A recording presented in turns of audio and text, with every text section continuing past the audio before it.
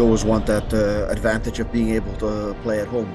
We know the importance of this game and giving us that home field for the final match, and it's something that we really want. You know, we've done this before. And these are the games you play for. You know, you've played a long season to be able to get to these points and be able to play these types of games with this type of positive pressure.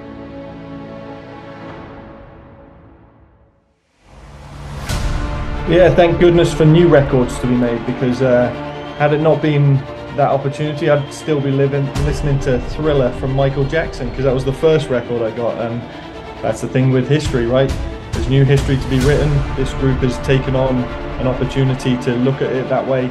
Old history is what it is. I think fair play to Forge. You can celebrate their previous successes, but this is a different team, and this is a different year, different moment, different playoff. So now turning his attention to something the club has yet to do, and that is beat Forge when it matters most in the post-season.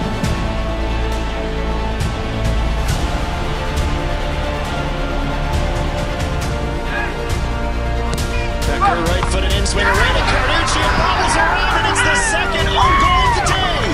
Alessandro Hojabrapur makes himself a thorn in the side of Carducci. The pressure is on them, man. The pressure is on them. So they're going to come.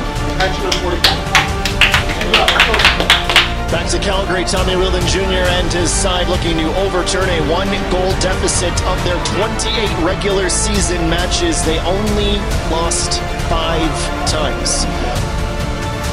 Brahma chops it back. Jensen gives it off. Here's Becker with a huge second goal. Mosin has to start with him. Joe Mason, and the Caps have life. Arabs into the box, off of Carducci's back.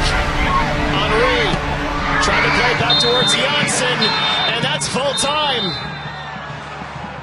It was 50 weeks ago that Forge defined their dynasty by winning a 3rd title in 4 years in the nation's capital.